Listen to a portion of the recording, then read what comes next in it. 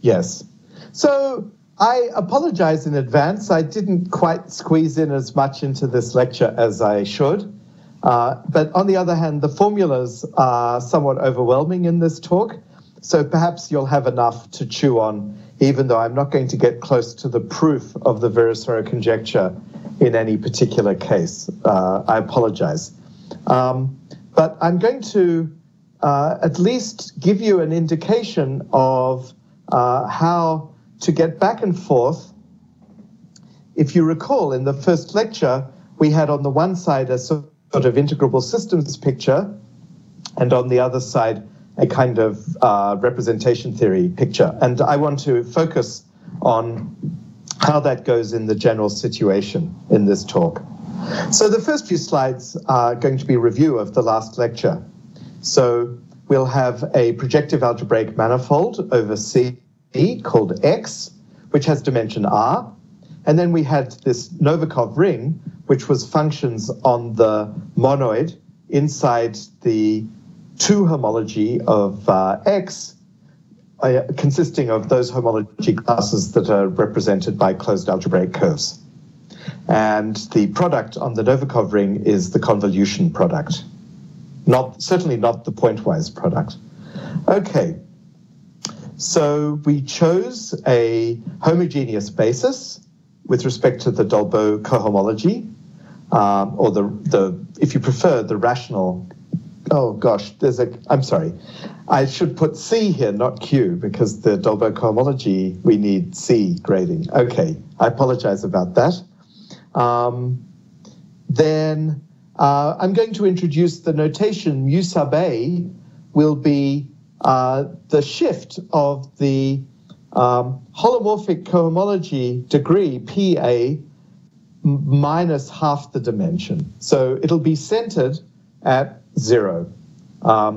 So the top degree class, the class of degree R comma R, will sit with mu A equal to R over 2, while the identity has mu equal to negative R over 2. And so you also see that in the eigenvalues mu A are separated by 1 as you move up and down the Lefschetz decomposition. And we have our notation for the non-degenerate Poincare form and its inverse. Okay, so that's just the background.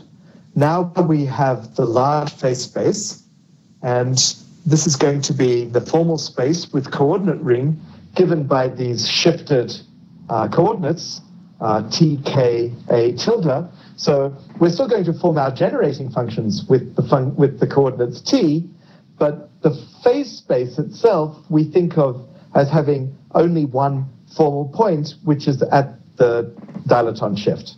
That's because that's the physical point in terms of the well, as we'll see, in terms of the different operators of the theory. So that's a subtlety which one has to keep a close eye on. Then on the other hand, we have what's called the jet space, which is the space of all infinity jets of maps from the affine line into our space with coordinates UA. So these UA, they're, if you like, it's the coordinates on the Dolbeault cohomology itself. And then we have the derivatives. The first U prime, that's the velocity of our path. U2, that's the acceleration, and so on. All of these coordinates are vectors indexed by the index A, but I've left that out of the notation. And then, as last time, we have a increasing filtration where we only consider those derivatives up to the kth derivative. And recall that the topological recursion relations of Iguchi and Shun, they imply that the nth derivatives of the potential Fg lie in the 3g minus 2 plus n filtration of the ring. So that gives you some idea of how bad these potentials can get. And this statement is going to be one of the key statements in the whole talk, and it's what, if you like, separates arbitrary generating functions in the large phase space from the sort of generating functions that we're actually going to consider. So in the paper of Buriak, Postuma, Fundeler, and Shadrin, this condition is called tame, and the study of the tame generating functions is really, in some sense, the subject of the theory. Okay, so recall also the total potential of the theory, and also recall this basic endomorphism of the cohomology ring, which is just cut product with respect to the first term class. Okay, so now I can state the string equation, or recall the formula. It's there's a vector field, script L minus 1, which is this vector field which, in terms of the shifted coordinates on the large phase space, has homogeneous linear coordinates. But if you look back at the notes from the first and second lectures, you'll see that if you replace the coordinates, the shifted coordinates tilde t, by the original coordinates t, then there's an extra sum in this formula, or sorry, there's an extra term in this formula, which is minus the derivative with respect to the puncture direction. And then the string equation says that this vector field applied to z plus this quadratic polynomial applied to z multiplied by z is 0. Now, the tildes on the t here in the quadratic polynomial are a red herring. We can remove those tildes because, in fact, t0 and t tilde 0 are equal, as you can see in the second display here, because the only case where they're different is when k is 1. And the other thing to say is that this equation is really a statement about applying the vector field to the potential Fg. It says that it's equal to that quadratic form in the case of F0, and it's equal to 0 in the higher genus cases. So along the flow lines of the string equation, the potentials Fg vanish for g greater than 0. As I mentioned last time, we can define a morphism from the large phase space to the jet space, in which we take the coordinates UA just to these second derivatives of F0. We'll come back to this matrix a bit later, and then the higher derivatives, the kth derivatives, are just given by taking k further derivatives in this special direction in the large phase space. Okay? And then we see that the string equation implies that this result, that the derivatives of UA are, to first order, the shifted coordinates on the large phase space, and that shows that the this map is a submersion at the Darton point. Okay? So, excuse me a second. So we want to study the relationship between the Virasoro conjecture in these two different coordinate systems. What we'll see is that just like the formulas for L minus 1, that's an infinite sum. Now, in algebra, infinite sums don't make sense. So this raises the question, what does this formula even mean? And what you'll see is that by going to the differential polynomials, we can rewrite these equations, that Virasoro conjecture, as finite sums. And so that puts them into a context where we can use algebraic geometric ideas. Okay, now we come to Hori's equation, L0. So again, there's a vector field, script L0, which has linear it's the vector field is homogeneous linear in the t tilde coordinates. And now you see that there are two different types of terms. There's one in which the index of our coordinate tk is left the same, and those terms are diagonal, but they come with an extra factor roughly proportional to k. And on the other hand, there's these extra terms which are only there in the case that the anti-canonical, the first Chern class of the variety x is non-zero. So on a Calabi-Yau, the second group of terms are not present. And note also that those terms shift k by 1, just like in the string equation. On the other hand, we have some nilpotence because, of course, the cut product with the Chern class raises degree, and so the matrix capital R is nilpotent. So the second group of terms is in some sense less important than the first. Okay, so that's our vector field. We'll come back to that vector field in a moment. But now we add to that a quadratic form and a constant. And then Hori's equation says that L0 Z 0, which, if you remember last time, Ezra? says effectively that, yes? Can I ask a question? Yes, of course. This L0 involves, the second term has R lower AB. So what do you want to find? R A upper B. So are these the same or? Oh dear. Let's see. What? Oops, I'm going in the wrong direction, sorry. Where was the definition of R? There. So, sorry, what was your question? R, that I see a matrix R with A lower A, R lower A, upper B. Yeah. And here I've got the same matrix. Same matrix. Oh, same matrix. Okay, thanks. Okay? And writing it in that complicated way is a bit silly. What I really meant to say was that RAB summed over gamma B is the Chern class cupped with gamma A. All right?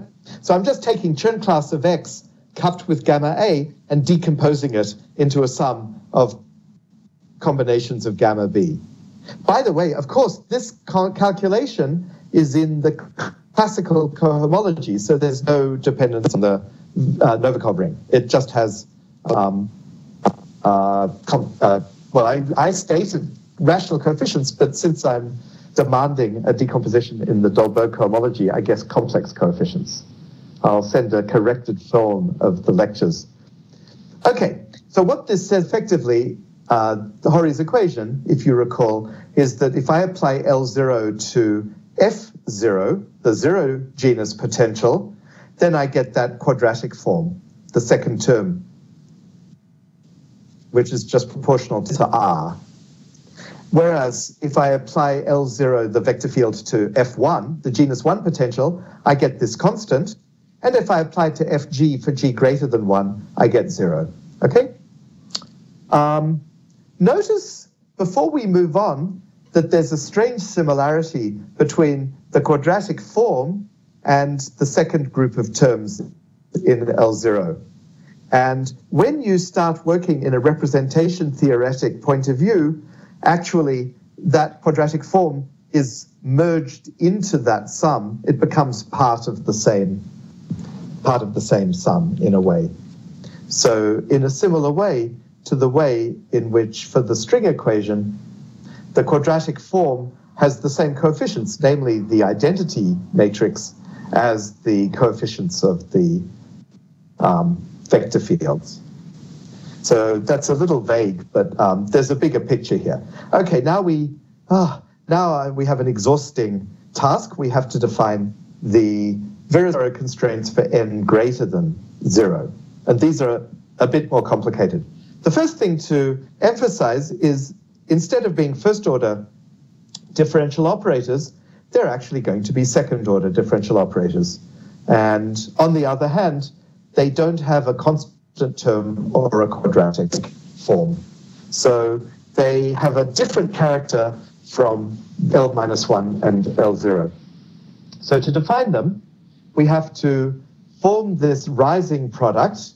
We take a product of matrices with a generating parameter S. We take S times R plus X, S times R plus X plus 1, S times R plus X plus N. So that's a product of N. There's a problem. I apologize. What have I done wrong?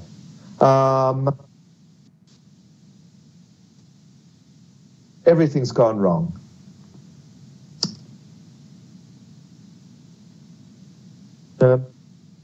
Yeah. So the sum on the left should be not K, but N. And also the statement should be N minus I plus, I'm sorry. So that's the first piece of proof. I should have proofread these harder. How are we going? So what you can see is that if I set S equal to 0, this is just X times X plus 1 up to X plus N.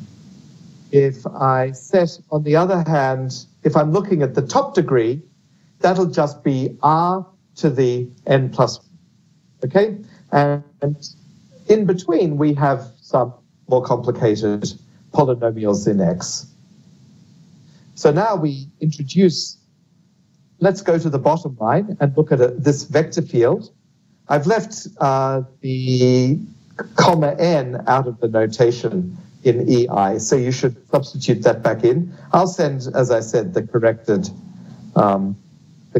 formulas.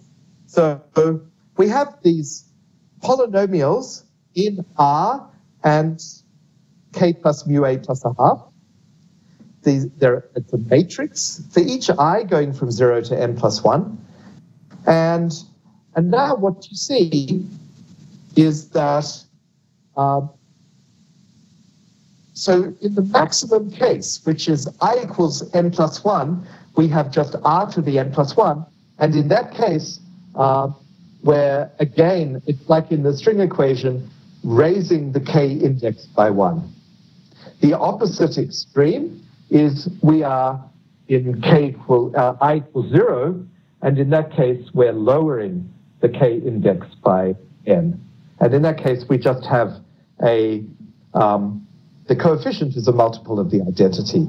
The power of R in that case is 0. So any questions about the bottom line of this page? It's quite a complicated formula. Okay, but you can see that it has some similar elements to L minus 1 and L0. Now, the Virasoro operator itself is this vector field plus h bar over 2 times this sum, and again, this sum has some common features with the terms that we just saw. The difference is that it involves second derivatives, okay? So you see that for n equals 1, there's exactly one collection of terms of this type, which involves second derivatives with respect to the vector field in the direction t0.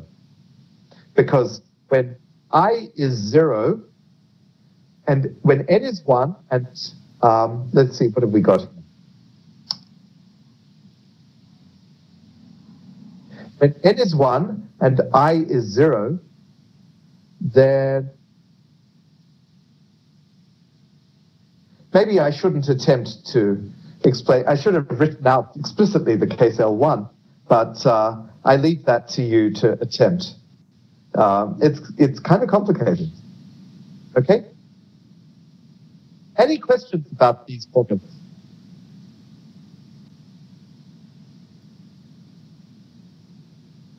Okay, so that's the Virasoro conjecture.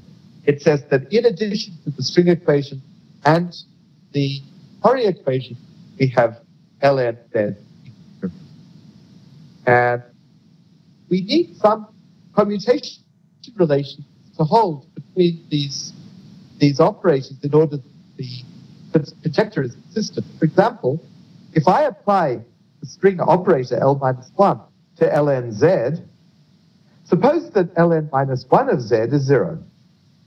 Then ln commutator L minus 1 of z, I've got a sign, the sign is wrong, I apologize. So there's a minus sign on the right-hand side, because L minus 1 of z is 0. That's the string equation.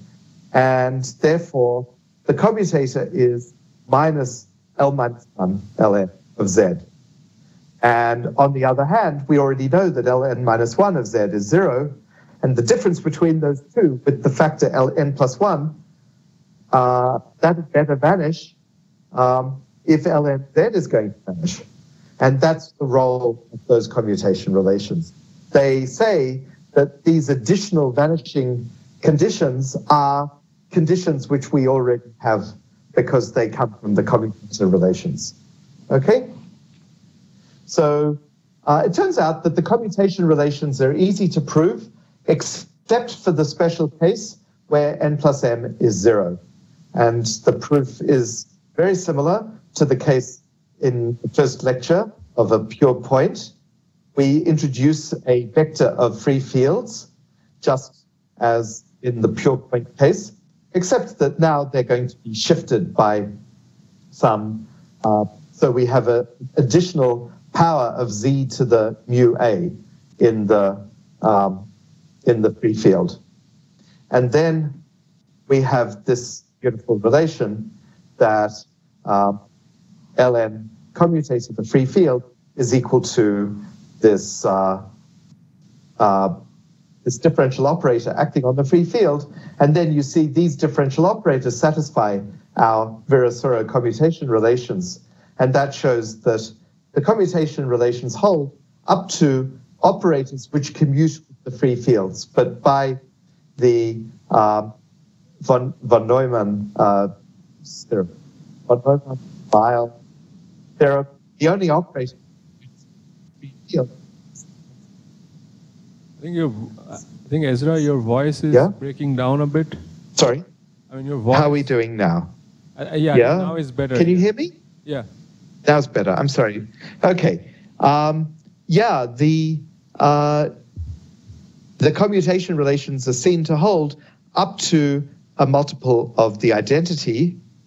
And so the only case that you could have a multiple of the identity in the commutator, you can see just by trying to take the commutator by hand, that the only case is where n plus m is 0. So you have to show the extra commutation relation that L1 commutator L minus 1 is 2L0 and not 2L0 plus a constant. Okay? And as I said last time, that was proved by Sheldon Katz using the formula of Liebgobber and Wood, which follows from the Riemann-Roch-Hirzebruch theorem. And Katz uses it in the form which I've written here, where this is exactly the formula I had in the last lecture, except that there you'll see I already had PA minus R over 2, which is mu A. So this is a formula about what's called the supertrace of mu squared, where mu is the diagonal matrix whose entries are mu A. Am I clearer now?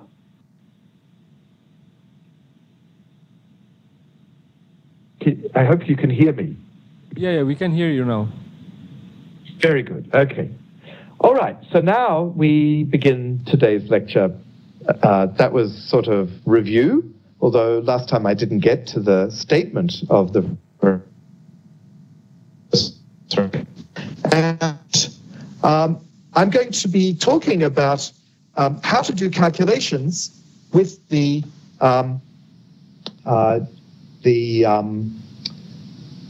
inside this ring of differential polynomials, lambda mu. So remember, this is the ring generated by U and its formal derivatives.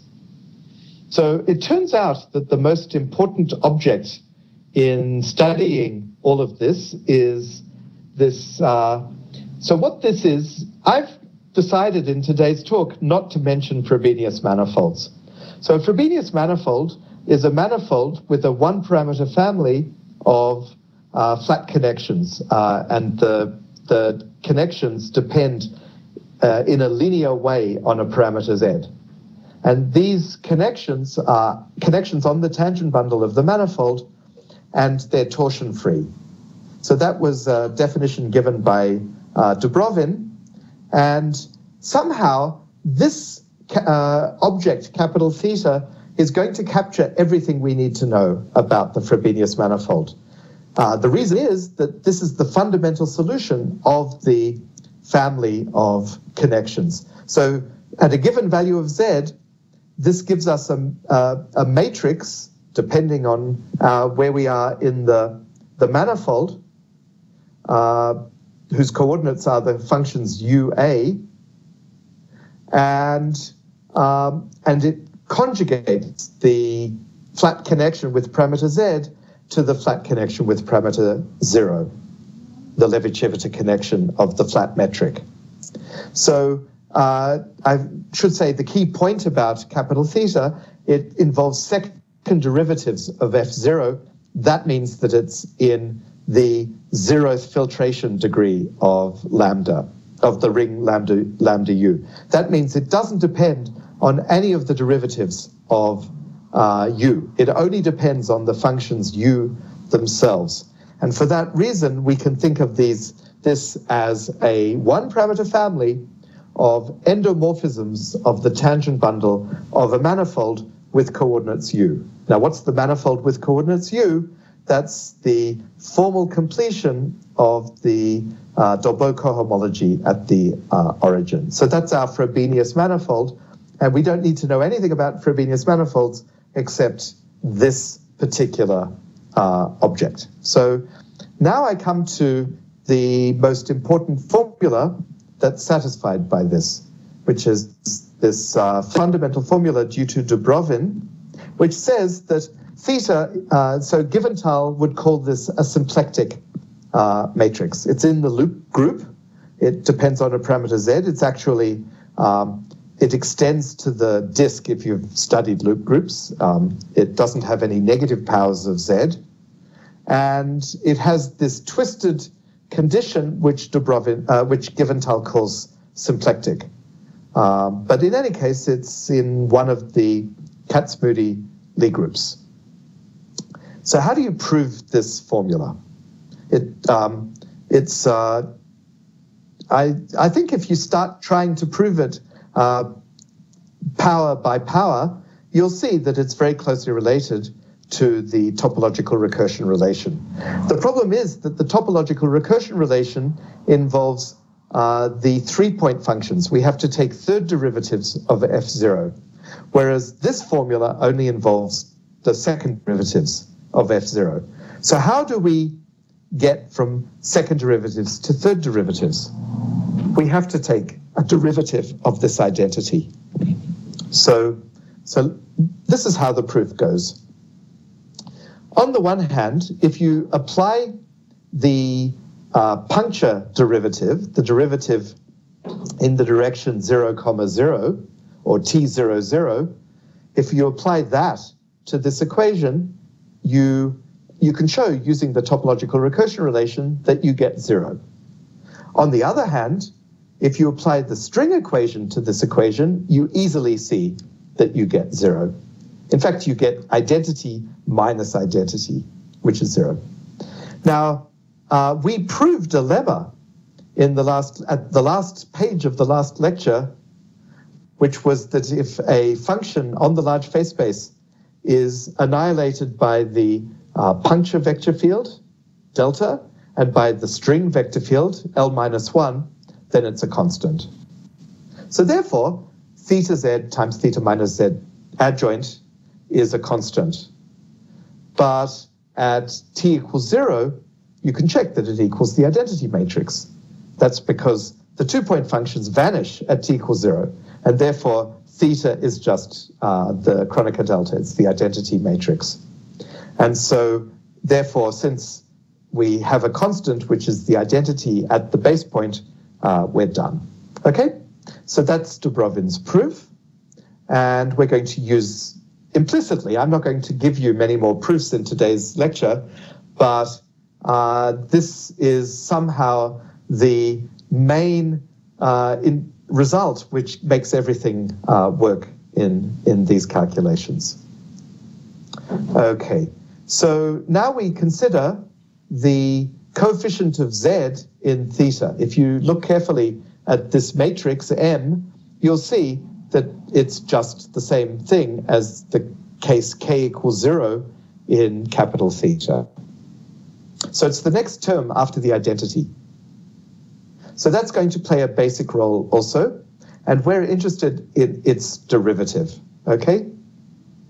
So if you evaluate this matrix script x at the origin, you see that it equals the identity. So therefore, it's invertible in a neighborhood of the of t equals 0, okay? So that's also going to be important. And when I say in a neighborhood, effectively, this is a Zariski neighborhood. So in other words, generically, this matrix is invertible. And so I'll invert it quite freely in my calculations. And again, the equation that I've given you here for theta inverse times the derivative of theta, this is proved by the same technique as in our previous equations. Actually, you can prove it directly by multiplying both sides by theta. It just occurs to me. If I move the theta over to the right-hand side, then I get exactly an instance of the topological recursion relation. Okay? So now I want to show how to relate vector fields in the large phase space to vector fields in the jet space. So these vector fields in the jet space are going to involve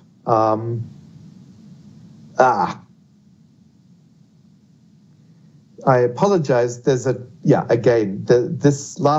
last line here is unreadable. So it's just completely, it's missing a factor. So I'll have to tell you in a moment what that factor is, because it's the whole point of the theorem. So the first line, we have a function. Those of you who may have looked at the work of Giventhal and people who write about Giventhal's work will recognize that this function is the J function, the little J function on the large phase space.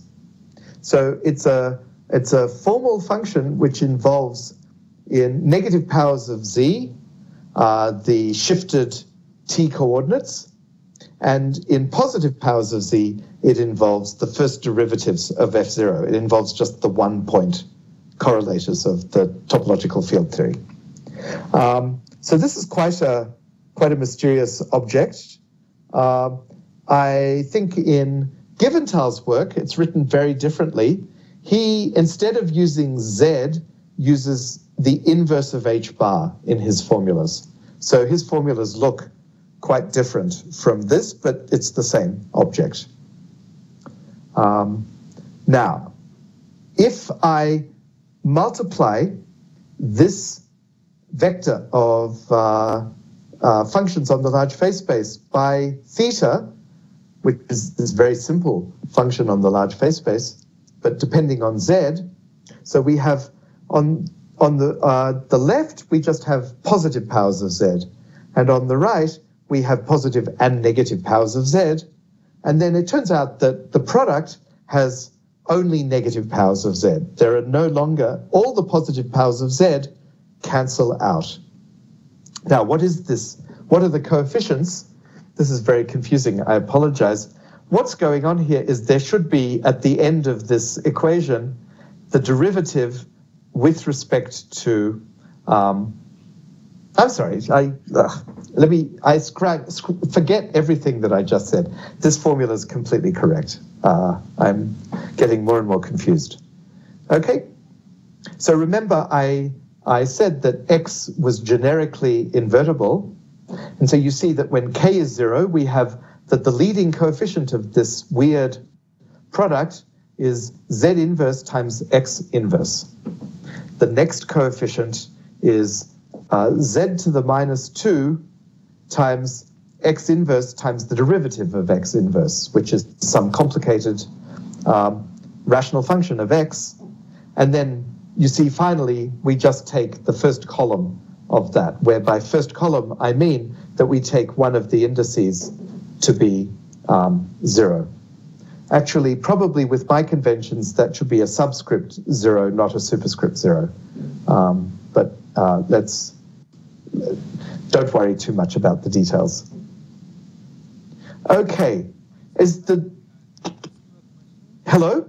Hi. Yes, please. Yeah, so I'm just a bit puzzled. So you're saying that TZ is some formal generating function, and then you're describing. Yes. So then, so when you multiply, would T be defined then? Is it summing over TA with some key to the A? Hello. I wonder if there's another microphone. That microphone sounds really strange. It's a lot of feedback, and it's not very loud. Hi. So is this better? Much better. Yeah. Yeah. No. So is this microphone better? Infinitely better. Okay. All right. Thank you. Yeah. So I guess in this TZ being a formal generating function, and then you're describing T superscript A. Right? Yes. So how are these assembled? Because in the next line you're describing SZ. Yes. So it's going to be some sum over A's implicit, or? Yes. So I think, so what you're worried about is that this is some sort of infinite sum. Right. And the thing is that because of the string equation, we can slash away at a lot of that infinite sum and replace it by 0. You see, somehow the string equation's already an infinite sum, and so effectively what's going on is that the fact that this looks like an infinite sum, but it's really a finite sum. Actually, my perspective is that S of Z makes more sense than T of Z.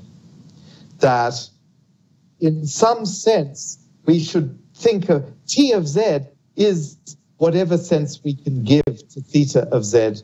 Theta's, I mean, if you move the theta to the left-hand side and multiply S by it, that defines T. And in fact, that defines the coordinates on the large phase space, in a sense. Okay, so they don't make so much sense. But what are the coordinates on the large phase space? They're going to be the times for the integrable system. So what's really going on here is that that theta is the object which will, at least in genus 0, tell us how to construct the integrable system. Okay? We'll see that in a couple of slides. So somehow I haven't brought out the integrable system side of the story very much today because I just wanted to write down the Virasoro hierarchy. I thought that would take the whole lecture. But let's see how this goes. But as I said, you could view this instead as explicit definition in terms of this rather concrete matrix X of the times of the integrable system in GFE. Okay? All right, yeah. Thank you. And we'll see something similar in a moment. For now we see the opposite side of the story. The first line here, tau of Z, these are the derivatives that form the integrable system. They commute with each other. And now, instead of multiplying by theta, we multiply by theta inverse, and we get this generating function sigma. Now everything's okay. There are no negative powers of Z. So this side of the equation is much easier to interpret. And what you see is then that so sigma is obtained from these the flows of the integrable system by rotating them by theta. And remember, the role of theta was to rotate the flat connection of Dubrovin into the standard flat connection at z equals 0. So now let's calculate these vector fields explicitly. There's a completely explicit formula which goes as follows. you see, we can write, oh shoot, misprint again. That boldface T should be tau. So we can write these vector fields d by dt. They commute with the vector field delta. Delta is delta 0, 0. I really wish I had a blackboard here. So remember, the basic vector field delta on the ring of differential polynomials is delta in the direction t0, 0. And therefore, the vector field, the whole generating function tau z, that's a vector field depending on z, and it commutes with delta. And vector fields of that type are called evolutionary vector fields, and they are entirely determined by their dependence on their derivative with respect, their value on u. Because to calculate their value on derivatives of u, you just have to pass the derivative through the vector field. So tau of z, not t of z, but tau of z is given by this explicit formula. And so let's see. So now we multiply that by theta inverse to get sigma of z, and the key point is now that the factor that comes in front of d by dul is seen to be in the filtration degree. Well, theta was in f0, so the derivative of theta is in fl plus 1. So you see that we have that this is sigma raises the filtration degree by 1. Never occurred to me to call it this, but you could maybe say that sigma exhibits some sort of Griffith's transversality. Now, the formulas for sigma are very complicated, but they're given completely explicitly by the matrix X and its derivatives. Okay? So just to get an indication, you see that sigma 0, the constant term in sigma, is given by this explicit formula. All right? So those are the basic vector fields. My goal now is to rewrite the Virasoro constraints in terms of these vector fields. All right? Now, the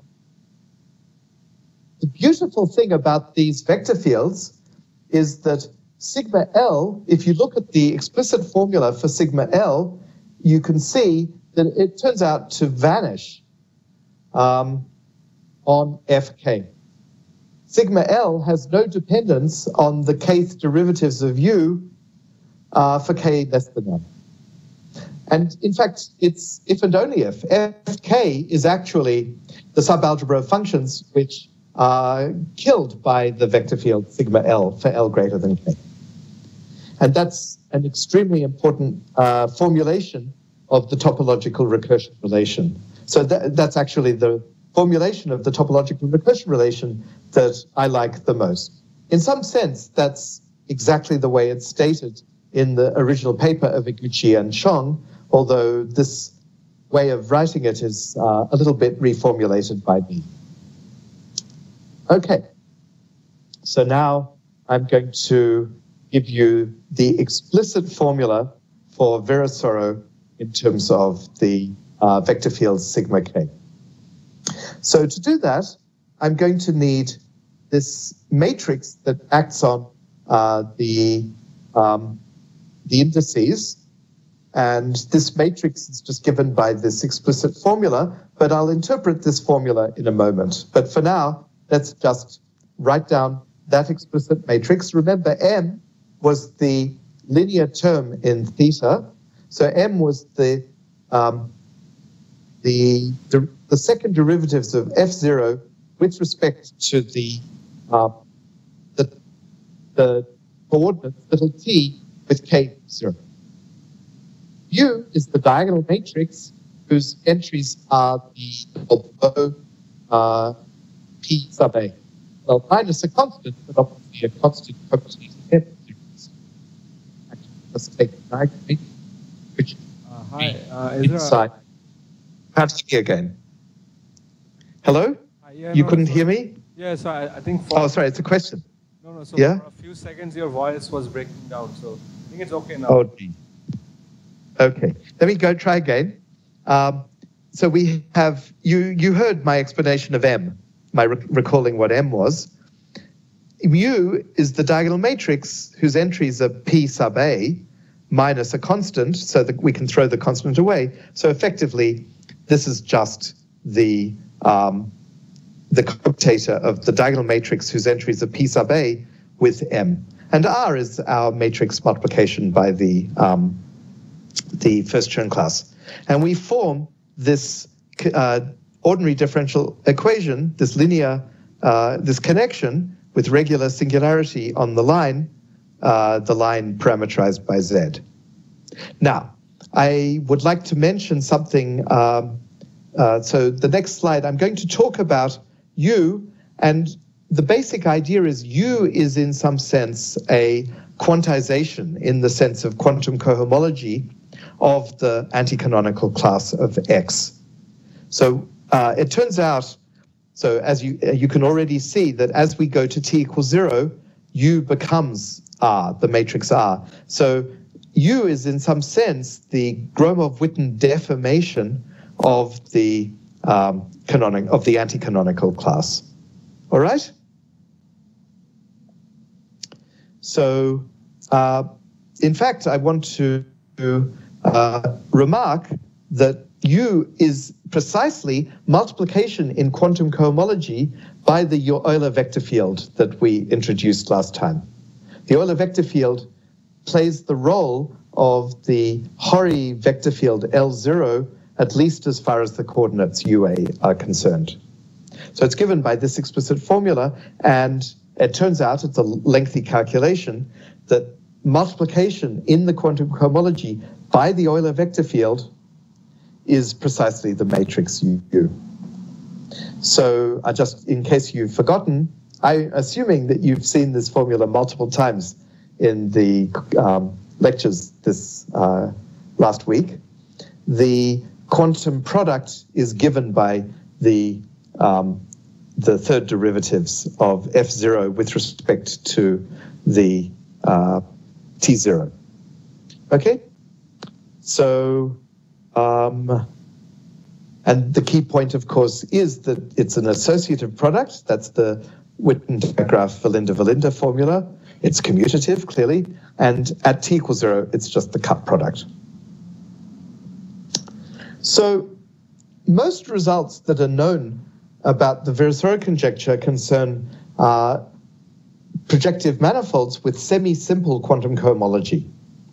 And this is the situation where the matrix U is semi-simple and has distinct eigenvalues, at least on an open, non-empty subset of our jet space. So that condition is frequently satisfied. It's satisfied for toric varieties. I've just been looking at a longer list of projective manifolds for which it's satisfied. I didn't know all of these cases. I've learned that it's also satisfied for a large class of Fano threefolds. It's also satisfied for blowups of those at sets of points.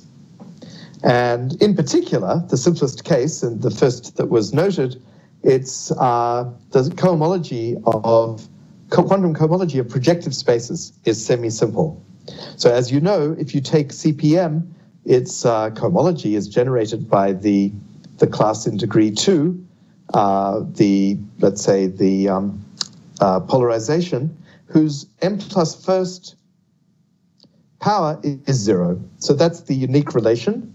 And in quantum cohomology, that deforms to x to the m plus 1 equals q.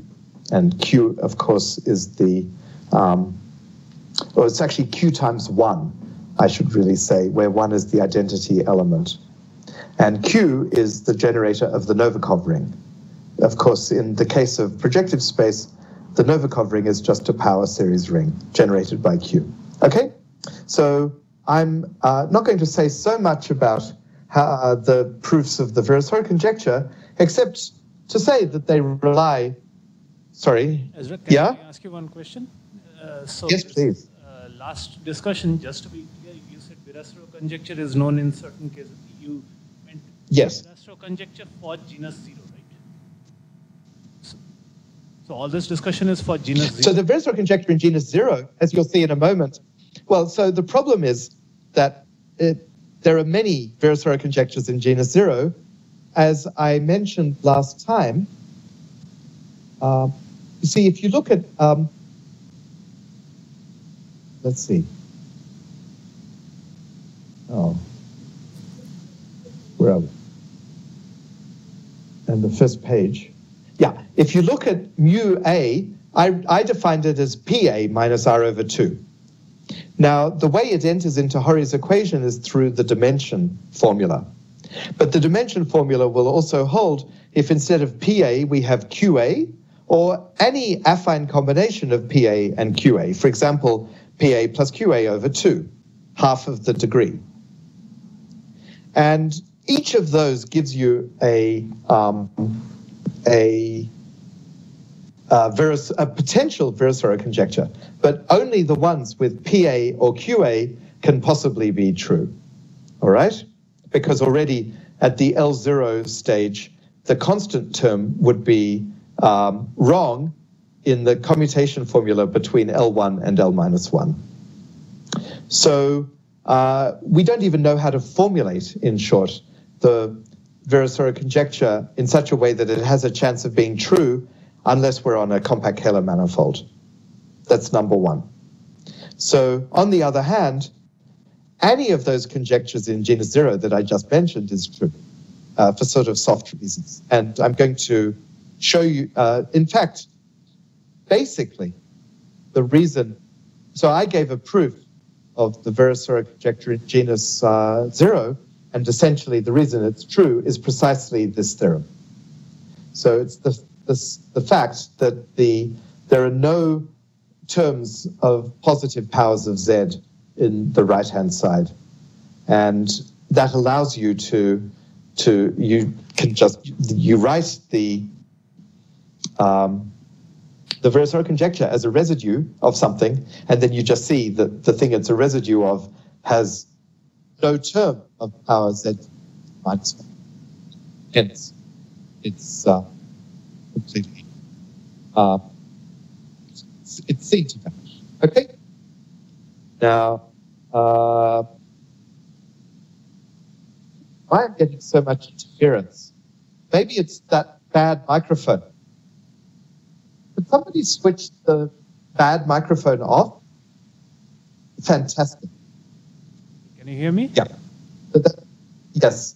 That's it. If you switch the bad microphone off, right, I don't hear a really loud feedback. Oh, okay. Okay. Is this better? That good microphone isn't causing me any problems, but the bad microphone is causing a constant hum. Okay. And also, it's almost inaudible when people try to use it. I'm sorry. Okay, good. So, I didn't answer your question completely because there's somehow the higher the dimension, the more trivial the Virasoro conjecture comes. So for Calabi-Yau manifolds of dimension 3 and higher, most of the Gromov-Witten invariants are 0. And the Virasoro conjecture is essentially only non-trivial in genus 0. And so the case of K3 surfaces is kind of a transitional case. And there's a bizarre way to prove it, which is to show that the Gromov-Witten invariants also vanish. The way you do that is by deforming to a non-algebraic K3, and then you know that non-algebraic K3s don't have any algebraic curves. And so the moduli stacks are empty. So I don't know. That's, I think I've probably partially answered your question. Yep. So now, as I mentioned last time, the basic idea of Geventhal was he introduces a group action, and I'd hoped to show you the group action today, but I ran out of time to write down the slides, so that'll have to be next year. And the basic idea is so the operators in Givental's group are in some ways quite similar to the Virasoro operators in form. They involve quadratic forms, vector fields with linear coefficients, and second-order differential operators with constant coefficients.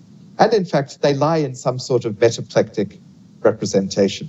There is some sort of representation of our Givental loop group on vertex operators.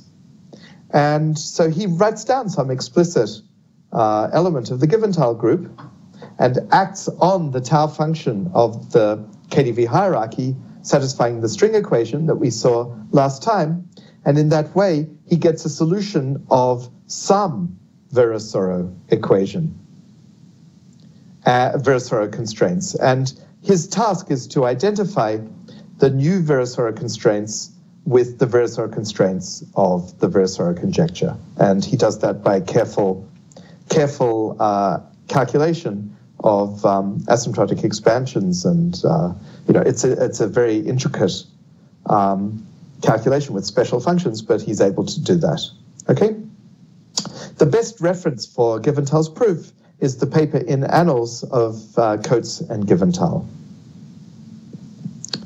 Now, I'm going to now show you a way of rewriting the Virasoro constraints in such a way that they're just given by finite sums in each genus. So that will somehow regularize the formulas in such a way that they make sense. Because otherwise there's really no way to write them as finite sums. All right? So basically, the formula I've written here is completely straightforward to establish, given the formulas I've given you for S and sigma in terms of T and tau. You just insert the formulas. What you see is you get, instead of sigma, you put theta inverse tau. Instead of S, you put theta adjoint of T. You bring the theta adjoint over to the right-hand side, and then you see that we're just conjugating the connection delta Z by theta, and you have to calculate what that is. And it turns out to be this essentially very simple object, which involves just the matrix capital R and the matrix mu. And that's just how the formula follows.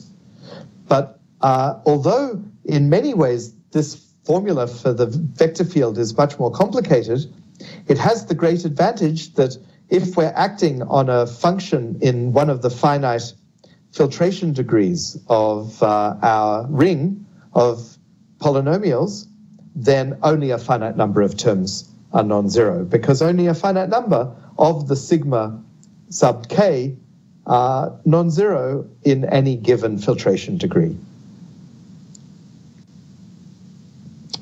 So using this formula, we can now prove the Virasoro conjecture in genus 0.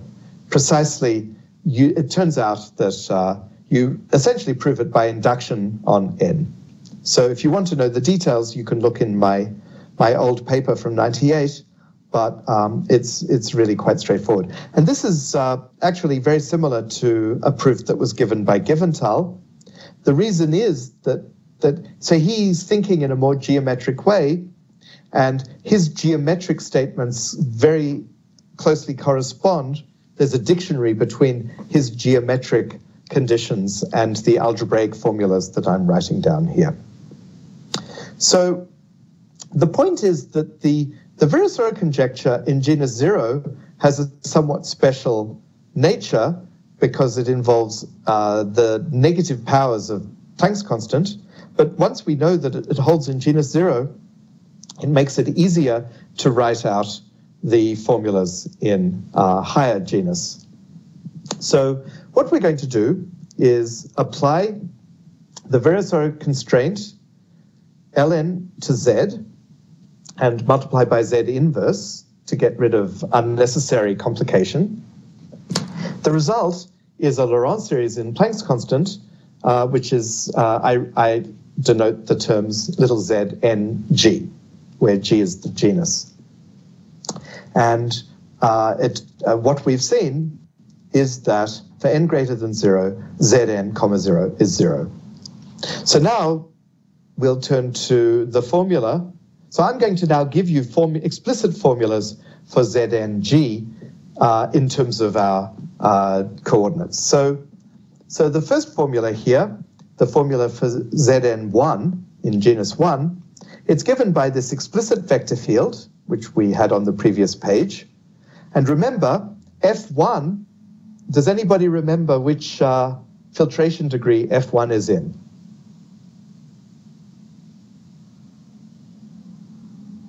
Question to the audience.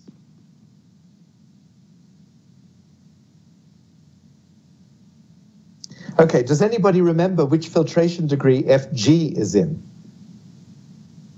G minus 2 minus n or something? 3g minus 2? Okay. So Fg is in filtration degree 3g minus 2. And so F1 is actually in filtration degree F1. So it involves only the coordinates and their derivatives. And that means that Ln here, the only pieces that are going to enter are the sigma sub 0 and the sigma sub 1. So it's a vector field in just the, if you like, tangent bundle of the Frobenius manifold, the first jet space. So it's just a very low finite dimensional algebraic variety. And so this Ln is some explicit vector field in that finite number of coordinates, and then we have this rather complicated function, which is the error term. And I'll just remark that if you set n equal to 0, then this is exactly the constant term in Lieb-Gobber and Wood in Sheldon-Katz's calculation. So this is a generalization due to Liu of the calculation of Katz using Lieb-Gobber and Wood. And for that matter, for n equals -1, we know the string equation says that L minus 1, the vector field L minus 1 applied to F1 is 0, and indeed that sum is 0 for n equals -1. So this formula is actually true for all n greater than or equal to -1. Okay? So this is a little bit complex.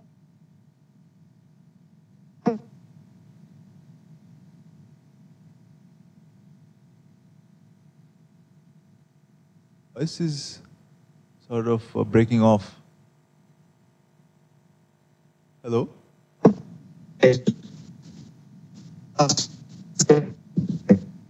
Hello?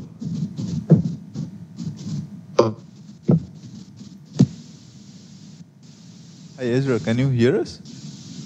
Hello? Yeah, so... Can you hear me? Yes. Now I can't really, no. It's not... Hello? Hello? Yes. I can't hear you again. Oh dear. Yeah, Shall we call again? Let's call again. Do you think that's a good solution? Now we can or hear not you worth perfectly. it? Yeah, it's fine. So now it's going well. Okay, good. Just okay. Maybe you can repeat the previous slide, just briefly. Yeah, the last part. Yeah. The whole slide or just the last part? Just the last part. The last part. Yeah. So, yeah. So the point I wanted to make was that this formula is also true for n equals 0 and n equals -1. For n equals 0, that constant, the function is exactly the constant term in Sheldon-Katz's calculation, the one that is calculated by Lieb-Gobber and Wood. And for n equals -1, it vanishes. So we recapture the string and Horry's equation. Okay? So in the semi-simple case, this was proved to vanish by Dubrovin and Zhang. And their proof was a little surprising. They took the relation I found on Gromov-Witten invariants in genus 1 and rewrote it on the Frobenius manifold in a coordinate system. So there's a coordinate system that was introduced by Dubrovin in the semi-simple case, the coordinate system is the eigenvalues of U. So it turns out the matrix U, or if you prefer, its characteristic polynomial, is in fact a coordinate system on the Frobenius manifold. And if you rewrite the bi-relation for Gromov-Witten invariants in genus 1, in this coordinate system, it turns out that it precisely gives the vanishing of this formula. So it's a slightly bizarre situation, but that was somehow a very attractive piece of evidence for the Virasoro conjecture. So they proved the Virasoro conjecture in genus 1 in the special case of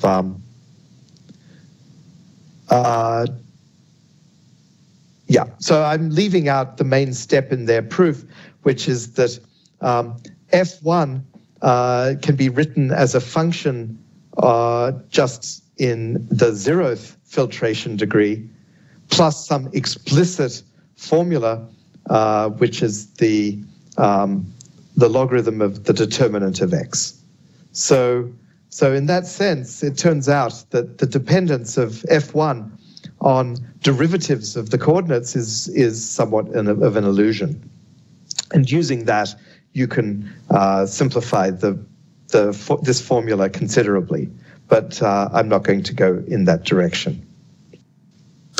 Okay, so here's the explicit formula for the Virasoro conjecture when written out in terms of the differential polynomials for the potential Fg. So Fg, remember, involves 3g minus 2 derivatives. So the vector field ln of Fg, that's a vector field in some 3g minus 2 jet space. So it has a dimension which is equal to 3g minus 1 times the dimension. Now, the next term involves Fg minus 1. It involves also some finite terms, and it's complicated because outside the first derivative, you now have again a complicated coefficient, and now you're going to apply again another derivative. So there are quite a lot of terms in the second term, but it only involves Fg minus 1. And then finally, we have a quadratic term involving Fh and Fg minus h, where h goes from 1 up to g minus 1. So this is a type of formula which is a lot. What physicists think of is that the last term is a term of Feynman diagrams with 2 vertices, and connecting them. The middle term is a Feynman diagram for 1 vertex, with a loop joining it to itself, and the first term is some stuff. And another way of saying it is that these correspond to you could say that they correspond to the divisors in mg bar, but I'm not sure if that's a useful point of view.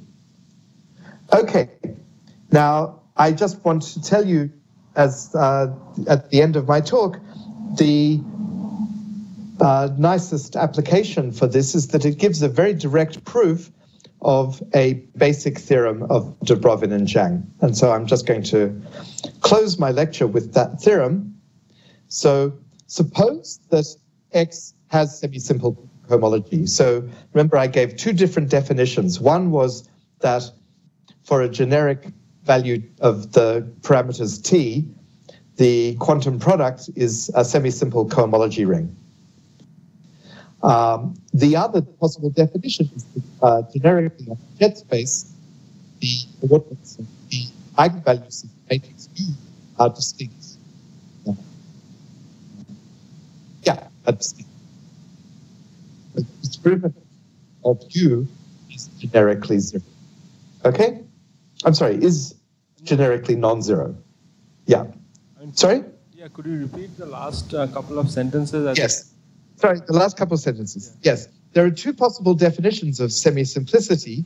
One is that for a generic value of T, the quantum product is a semi-simple cohomology ring. Semi-simple and commutative. So in other words, that it splits over C into a sum of idempotent rings, just rings where E squared is E.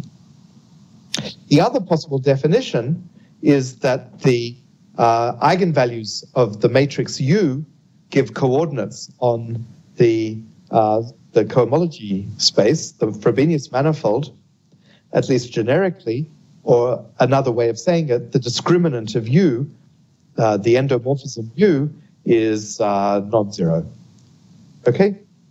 So suppose we have that condition. For example, suppose X is a toric variety or a, what else? Some Pezzo surface or various examples. So then, if suppose F lies in filtration degree K in our ring of differential polynomials, and suppose that it's constant along all of the vector fields associated to the Virasoro conjecture, then it's automatic that F is in filtration degree K minus 1. So what we do is, using the explicit formula for the vector fields, using this explicit formula, we can strip away for solutions of these linearized constraints. We can show that actually, by induction, then you see that F has to be a constant if it satisfies those equations. So that's quite remarkable. By the number of equations is independent of the cohomology ring, just assumes that it's semi-simple. And somehow just one sequence of relations is sufficient to show that a solution of this family of constraints is automatically a constant. And so because of that, what we see is that if the quantum cohomology is semi-simple, then any solution of the Virasoro conjecture must be unique. Okay, and the way you do that is you take these equations and use induction. Okay? I hope that is somehow, I think you can probably, using this lemma, the lemma is probably the longest theorem, the longest proof of any in this talk, but apart from the Virasoro conjecture itself, but if you know this lemma, then you should be able to use this formula in order to show that the solution of the Virasoro conjecture, which is quite a beautiful theorem, I think. And when I said it's unique up to a constant factor. Because if I multiply Z by a constant, a non-vanishing constant, then of course I still have a solution of the Virasoro conjecture. But what does multiplication of Z by a constant mean? When we take a logarithm, that means that we're shifting S by a multiple of Planck's constant, a constant multiple of Planck's constant. In other words, we're shifting F1, the genus 1 potential, by a constant. Now, the genus 1 potential, a constant in the genus 1 potential, and this constant is in the Novikov ring. It's not necessarily just a rational number. It may be any element of the Novikov ring. These numbers are the Gromov-Witten invariants for stable maps from genus 1 curves to X with no marked points. Okay? So that constant cannot be determined by the Virasoro conjecture. But apart from that, the Virasoro conjecture, if it holds, completely determines the potential. So somehow, if you look at what I've used semi-simplicity, and I've also used this infinite sequence of differential equations on the potential, which are the topological recursion relations. If I go back to the beginning, the key points I made at the start of the talk, the bottom line here. This condition is the condition which has made everything that I've talked about in today's lecture work. And under this condition, you see why we can replace all of the infinite sums in the naive way of writing the Virasoro conjecture by just finite sums, and thus we can approach them by techniques of analysis and other geometry. Okay, so that's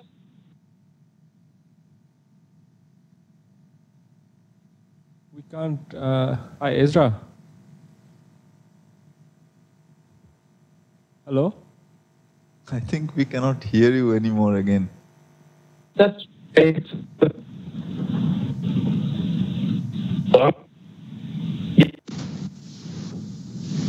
You the last minute or so. So could you just repeat the last? Oh, I didn't even hear what you said just now. You didn't hear what? Oh, Yeah, no. So the last, maybe the last, couple of minutes. What you said, we couldn't hear you totally. So. Oh no, I'm sorry. Okay, what was I saying? So I was talking about this theorem. Did I succeed in explaining how the lemma implies that the solution of the Virasoro conjecture is unique? Yes, up to a constant, which when you take log. Up to a constant in the Novikov ring. Yeah. Right.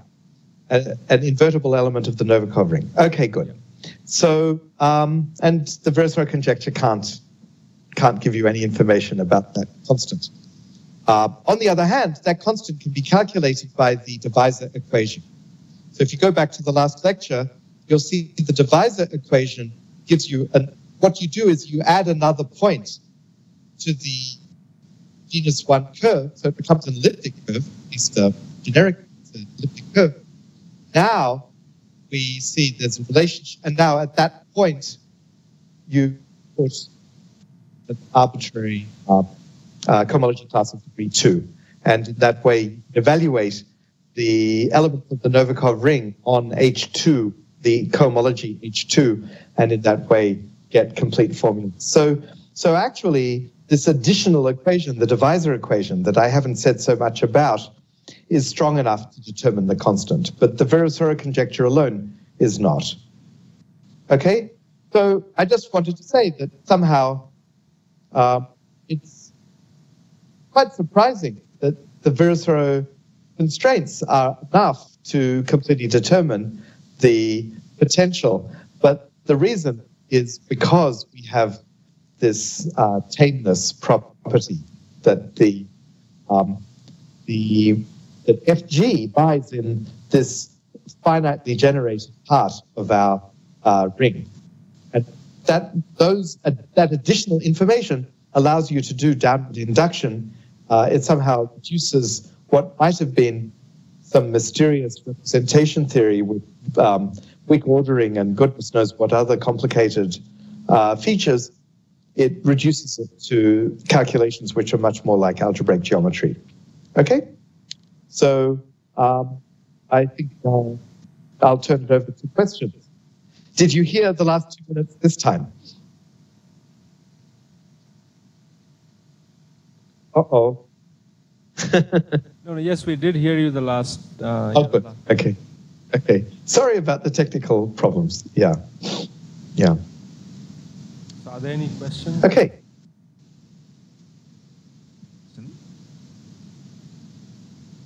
Hello? Can you hear me? Yes, hello. Yep. Yes. Yep. So you said that when the quantum cohomology ring is semi-simple and these other conditions are satisfied, then the Virasoro conjectures uniquely determine the Gromov-Witten invariants, right? Yes. So is there an algorithm to actually determine all the invariants from the first few, like in the case of Witten's conjecture? Well, the answer is yes. So the problem is, and so the best place to see that in action, it's not actually a projective manifold, but rather it's something called the spin-R model. So it turns out that there's a generalization of the Gelfand-Dickey polynomials. If you think all the way back to the first lecture, I had the operator delta squared plus u. Okay? And you can, that's a second order differential operator, ordinary differential operator with linear coefficient, with a linear operator. You can replace it by an operator of degree R. Okay, so you could have a cubic, third degree ordinary differential equation, a fourth degree, and so on. And somehow the fact that we just have one function u is related to the statement that SL2 has rank 1. And as you go to higher order differential operators, you get integrable systems associated to SLR. Now Witten again, conjectured a relationship between a more sophisticated analog of the Kontsevich moduli spaces and these integrable systems. And this theorem was proved by Faber, Shadrin, and Witten. So that's an excellent paper to refer to. So that uses the Giventhal group. It uses that the Giventhal group preserves topological field theories. That's proved by an explicit calculation. And that's somehow the main extra ingredient that I have neglected to tell you about. Now, then Zvonkhin took the case R equals 3 and explicitly applied Giventhal's algorithm to calculate the higher invariance. Actually, what he did was he used Giventhal's algorithm to explicitly calculate in terms of some hypergeometric functions. He was able to calculate the element of the Giventhal. So I guess once you've got the element of the Giventhal, the principle of you can now, you have an explicit group element, you have an explicit vector, the KdV tau function. And so applying this Giventhal element, you go from the KdV tau function to this W algebra tau function. Remarkable calculation that Zvonkhin was able to perform, and he didn't just do it for fun. He did it because once he'd done that calculation, he obtained Pixton's relations. So this is the most remarkable thing. There's a conjecture that all relations between tautological classes on the Deligne-Mumford moduli spaces are given by Pixton's relations. And it's very curious because if that conjecture is true, and there's a lot of evidence that it is, then Faber's conjecture is false, and vice versa. So the situation is quite up in the air at the moment. The problem occurs around genus 26. Conjectures diverge. So that case is one case where there are explicit calculations, and you can find more examples of this in also in lecture notes by Dubrovin with the word Panlevé in the title. So those lecture notes of Dubrovin are very helpful. Yeah? What's the word? Panlevé. So, you know, have you ever come across Panlevé transcendence? So these are non-linear analogs of the hypergeometric equation. And they were classified by Panlevé, although I believe he missed some. Anyway, these transcendents, they arise quite naturally in certain problems in algebraic geometry. And anyway, the Panlevé, so Dubrovin has some lecture notes in which he does explicit calculations, more at genus 0 than his calculations. So he does explicit calculations relating the genus 0, if you like, invariance of the W hierarchies of the Gelfand-Dickey hierarchies to the KdV case. Okay, thanks. And then in some sense, what Giventhal does is quantize those. Okay? Okay, so are there other questions? Okay, if not, let's thank Ezra for agreeing to give these talks. That was a nice set of lectures. Thank you.